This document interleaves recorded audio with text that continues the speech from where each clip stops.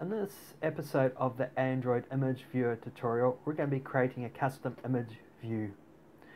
Why use something that's already given to you when you can actually write all the code for it and implement it yourself?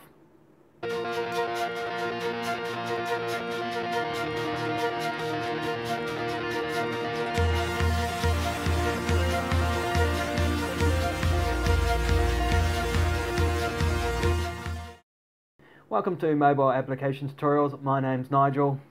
Okay, as I mentioned in the intro, we're going to be creating a custom image view. Now, why would I want to create a custom image view, you may say?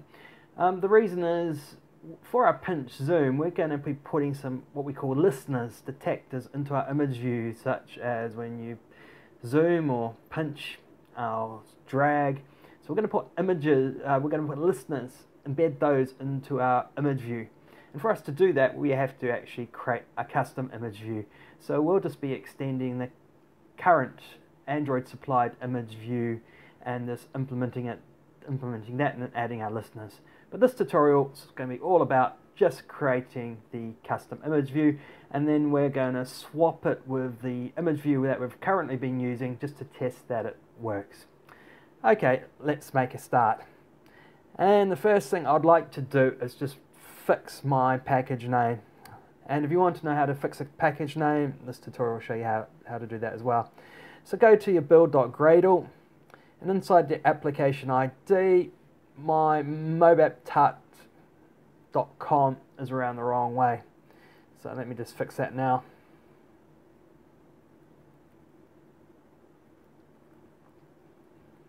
And so I'm going to call it com. I should always start with a com and mob at tuts. So that's more the correct recommended way that Google wants to see us labeling our package names. I will have to resync that. That's done. Okay, so I'm creating a custom image view. So first thing is, why don't we create that custom image view? Okay, so right click on, or actually let me show you here. So in this position here is, I want to create my class inside this directory. So I'm just going to right click on it, select new, select Java class, and I'm going to call this pinch zoom image view. Select OK. I'm not going to add it to Git just yet, but it will be uploaded to Git at a later stage. Okay, now I want to extend and then image view as such. Just let me fix that, get the library for image view. Okay, if I hover my mouse over it, it's going to ask me to put a default constructor in there. I can do that on a Mac, just Command N, select constructor. I think I select the second one down. That's it. Okay, I want to add two more constructors, and just let me select it here. I'm going to override a method. So I want to add some overridden methods actually. So on size change down here, I'll highlight this. It's recommended in the documentation that we override this. So let's just select that. Wait for Android Studio. So that's done. Now I'm also going to override another method as well. So go back up here, press Control N, override, and this I believe is called onDraw. So down here, I'm going to select onDraw and onDraw, and I'm just going to save that. Okay, I'm not going to make any changes to these methods at all. That will come at a later stage. I just want to make sure I've set up the foundation for my custom image view. Okay, so that's now created. So now we can add that to our layout as you would normally do. So go into your layout. Okay, there's a little bit of a bug here. I've put all the padding here in the layout.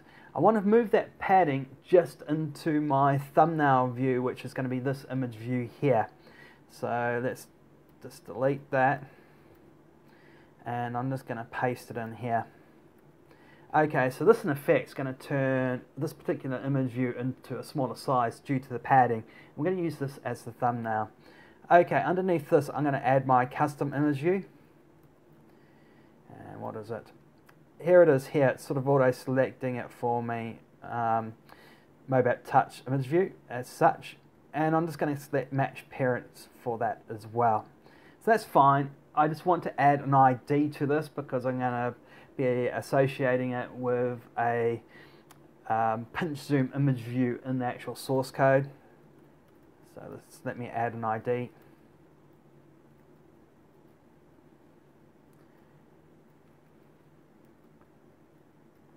And I think I'll call this one the same name, sort of, pinch zoom image view as such.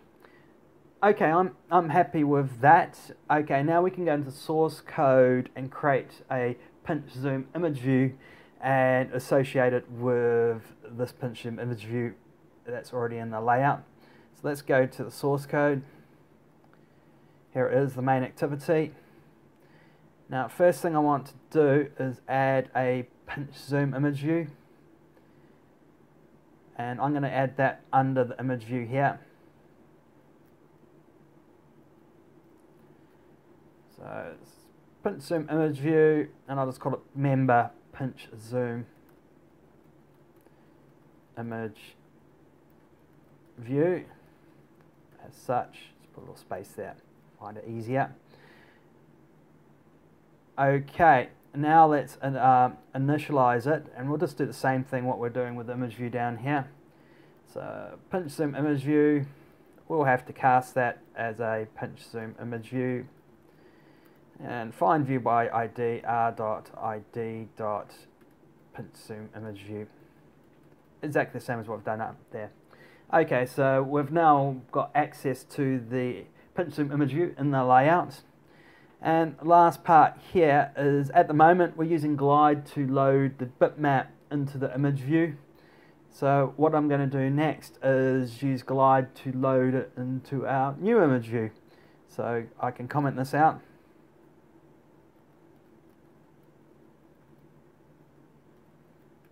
And call Glide again, exactly the same above, but we're going to with, and it'll be this. Load will be the same file, which is the URI, and into will be our pinch zoom image view as such. Okay, and that's all we need to do for that. So let's try running this and see what happens. Let's turn on my device, press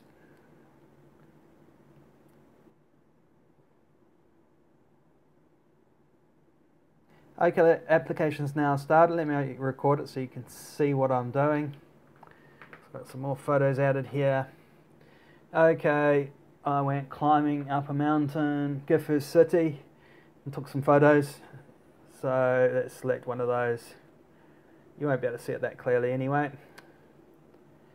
And there we have it. This is actually the full-size image that we're displaying. So it works, and the reason it's full size, we set it to match the parent dimensions using Glide. So our custom image view is operational and working. Okay, so we just proved that our custom image view is working at this stage. That was successful. We've now got the framework for what we're going to want to attach our pinch zoom listeners and put in all our resizing code and everything. So we've validated, and you've learned how to set up your own custom view, or in this case a custom image view. We've learnt just the basics for that. It is very powerful. You can add attributes and settings and configurations and all that to your view as well, but I want to keep this nice and short. Okay, so that completes this episode of the Android Image Viewer tutorial. If you want to get notified of the following tutorials or any of the other tutorials I'm working on, click on that subscribe button down below now. And surrounding me is all my social media accounts if you want to keep up to date with all the latest news and updates and everything that I'm currently working on. So, and you can access these accounts if you're on a PC. You can just click on them now if you want, just to get straight into the accounts. And don't forget, straight above me is a link to my website as well. So as well as having the YouTube video, we've got the information of each of the code changes that we make in this tutorial. And we also have got information of GitHub, so all these code changes get pushed up to GitHub and get a tag associated with them, so you can pull down those exact code changes if needed. Anyway, that's all for this one. Bye for now.